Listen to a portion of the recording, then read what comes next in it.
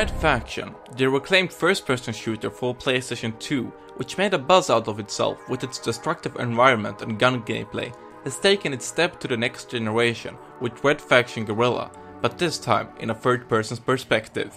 Has Mars yet again fallen under trouble? And if so, is it enough to reinvent the wheel for this franchise? Find out on Sexplay's review. Red Faction Guerrilla takes place in Mars in the year 2120. You'll play as Alec Mason, a mining engineer who arrives on Mars to reunite with his brother Dan. Soon after Mason's arrival, Dan explains the current situation on the planet, explaining that because of the pressure demands on the amount of productivity from Mars resources coming from the Big Earth Corporation has led to the ruling organization on Mars, the Earth Defense Force, namely EDF, to put the Mars society into a state of unfree labor to match the Earth's high demand of resources. As a result of this, Dan asks Mason to join the resistance group Red Faction, which Dan himself is a member of. Soon after this, Dan is gunned down by the EDF, and Mason himself gets rescued by the Guerrilla faction, and as a result, decides to join the resistance in hopes of liberating Mars from the EDF forces. With a very boring and bad introduction, following with a big lack of personality from characters, makes up for a bad story, and there isn't anything that will really make you even the slightest interested in following it. The story itself is just very weak, and you'll stop paying attention to it within the first hour. He said I was Red Faction.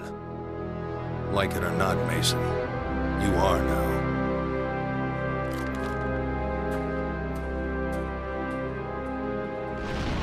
Gameplay.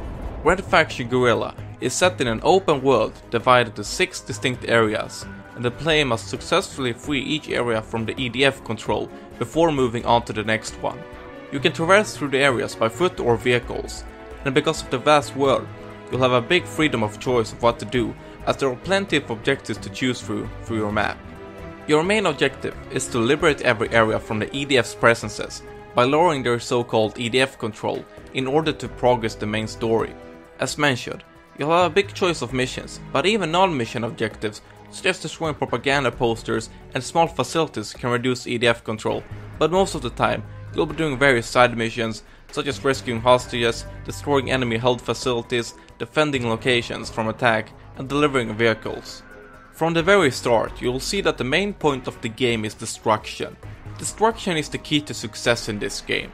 The game features an impressive engine that enables a very vast destructible environment, which allows building, bridges and nearly every structure available to be totally destroyed.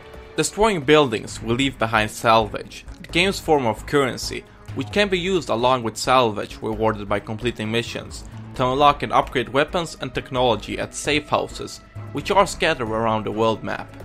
There is a big selection of weapons, ranging from C4 explosives to rocket launchers, but only 4 can be equipped at the same time. You have the ability to choose and change weapons at each safe house. Because of the destructive terrain feature and big arsenal of weapons, the game gives you a very big freedom in how you want to approach each objective, as there are tons of different ways to complete them. It's a very refreshing take from the more linear approaches we have seen these past years. The game also features multiplayer. There are 6 game modes, including typical multiplayer modes such as Team Deathmatch and Capture the Flag. Other modes focus on attempting to destroy or prevent the destruction of structures. You'll gain experience points, where you can later spend them on different features to a character.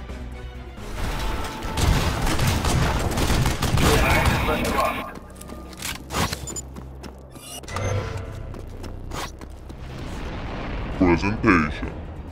You'll travel around the wastelands of Mars through destructive car chases, explosions and gunfights, and there is no denying that the game's destruction and sound is marvelous. Having the ability to destroy nearly everything is an impressive feat, and it never gets worse as you improve your weaponry and tackle on bigger structures as you progress. The combination of how the explosions and collapsing structure is done by the engine is something unique that no other game has done before, and every time it's just a joy to your eye whenever you blow something up.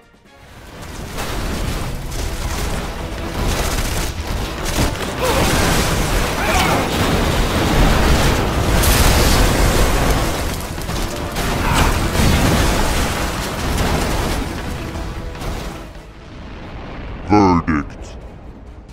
Destruction, destruction, and yet again destruction. That will make up for a good summary of Red Faction Guerrilla. Having an open world game on Mars, with tons of objectives to tackle on, with a big destructive arsenal of weapons, is bound to be fun, and Red Faction gives you that.